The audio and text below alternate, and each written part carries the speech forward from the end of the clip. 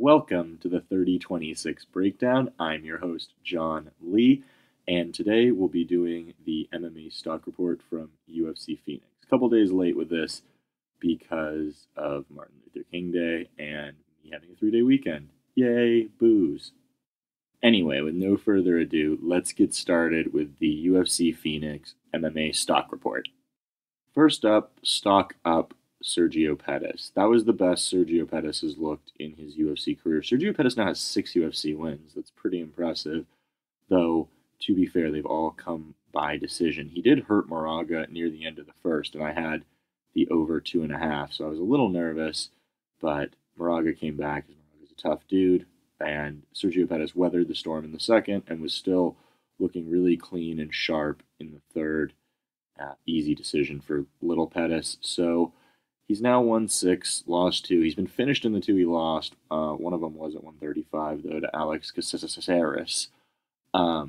So sky looks like the limit for Sergio Pettis. It doesn't look like he's ever going to be a super finisher, but, he looked a lot sharper in the pocket. His eyes were open. He was countering cleanly.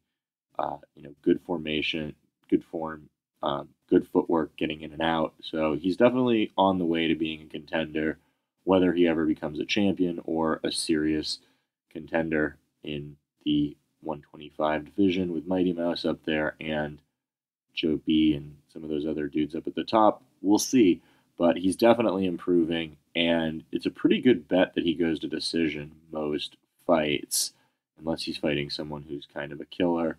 So a little bit of a tip to look for is the over 2.5 in Sergio Pettis fights, because I think it's almost always hit. Because I think even when he got finished, I think except in the Ryan Benoit fight, even when he got finished by Caceres, it was after the 2.5-minute mark. But I didn't check, so don't quote me on it. Let me know if you can in the comments. That'd be good. But very impressive by Sergio Pettis. Most impressive performance in UFC Phoenix. Stock down MMA judges. Just when they start to get it right? Just like in The Godfather, just when I thought I was out, you sucked me back in. I thought we were almost done with having to complain about the judging at events. The end of last year, they started to get it right most of the time, even though I was on the wrong side of the Neil Magny Johnny Hendricks bet. I still thought that, rewarding people trying to finish and do stuff rather than laying on a guy is progress. But, man, they messed it up 2 fights in a row here with the Saunders fight and the Held fight. Props to Joe Lozon, who just seems like the coolest dude, for saying he thought he lost that fight, because everyone thought he lost that fight except the judges. So hopefully this is just a blip and MMA judging continues to not be a story. But, man, that was bad, especially back-to-back. I think the fact that it was back-to-back, it was the Saunders win and then the Held loss, the Lozon win. Back-to-back, the people were just like, Jesus, man, get it right for once. How are you guys the only guys who don't have this the right way? So get it together, MMA judges.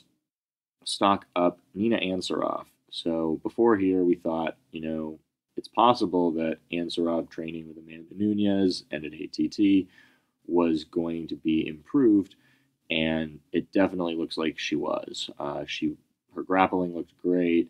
She came close to finishing the fight in the second round, which would have messed up my bet, but luckily she held off until the third to sink in that choke on Liebarger.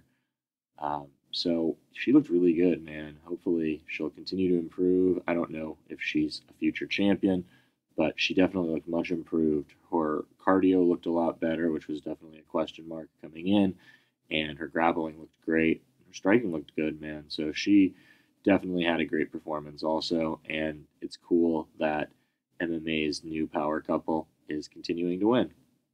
Okay, here's where I start with the hot takes. Stock down MMA Jiu-Jitsu.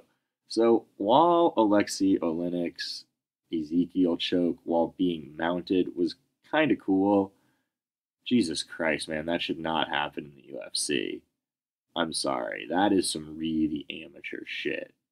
Getting caught with that is a problem. And that guy has like 7 or 8 finishes by that choke. So you had to have known that that was a thing he does, and you still got caught by it while you were mounted. Jesus Christ, Victor Pesta. Do some damn jiu-jitsu. But again, that's just kind of stuff that shouldn't happen in the UFC. Von Flue chokes shouldn't happen in the UFC. Uh, all these crazy submissions that sometimes happen shouldn't really be happening, and they're happening because they've watered down the product a little bit, and now there are dudes who were kind of rushed into the UFC and maybe even got a win or two, but they have big gaping holes in their game, and then you get embarrassing stuff like a dude mounting a guy and then getting tapped out, which yikes, man. We're going to talk about that for years. That's like the MMA equivalent of being put on like a really bad poster with a dunk in the NBA. And lastly, wait and see with Yair Rodriguez. I don't know if I'm the only one. I haven't been looking at people's immediate reactions to it, but it does seem like they're trying to sell Yair Rodriguez to us. And that performance was it was I feel like I'm the mad rapper here. Like I've seen more John Blaze shit from prospects. Yair's still doing kicks and the wrestling thing, but he didn't really wrestle with BJ Penn. BJ Penn was kind of a stationary target. It reminded me of when Yi Jing Lang, the Chinese NBA prospect, was coming over to the NBA, and they had him do a workout against a chair, and he looked really good against the chair, and then we started calling him Chairman Yi. He was just not a very good player. He was not ready to be an NBA level player. That's kind of what this BJ Penn fight was. Yair Rodriguez is a good prospect. The win over Caceres was decent. A lot of spinning stuff. It was kind of weird. But, he still hasn't really fought anyone. Like, I heard people say, like, oh, he should be one fight from a title shot. Max Holloway or Jose Aldo would murder Yair Rodriguez right now. Even, Jeremy Stevens I saw thrown out. I think Jeremy Stevens is a terrible matchup for him. The top of that 145 division is no joke, man. If they want to bring Yair along, and they want to have him have a chance to be a Conor McGregor for Mexico or whatever, they need to bring him along a little slower. Like maybe the winner of the Korean Zombie versus Bermudez, maybe, and that might even be a step too far. Cub Swanson, I think, would beat him down. I think the Korean Superboy would knock him out probably. Like that division's tough, man. That division is full of killers. And Yair's still got a game that has exploitable tendencies. He throws crazy shit, he spins. That stuff's not going to work against these killers. And that's going to leave him open. And I think that depending on the matchup, Yair Rodriguez might be someone to look into betting against in his next matchup. If they put him against a top 5 guy, Ricardo Lamas would smash Yair Rodriguez. All these dudes. Frankie Edgar would destroy him. I'd bet against him. So we'll see. Maybe he's getting a little overvalued. I've seen a lot of people saying he's like a star in the making. Maybe. He's definitely got the look. He's definitely got the flashy style for now. But we've seen a lot of dudes who have a flashy style that it doesn't translate at the top of the division. More guys are Philippe Nover than Conor McGregor. So let's wait and see. Let's give him a not too hard matchup next time. Maybe, like I said, the winner of the Korean Zombie versus Dennis Bermudez, I think, would be a great matchup for him.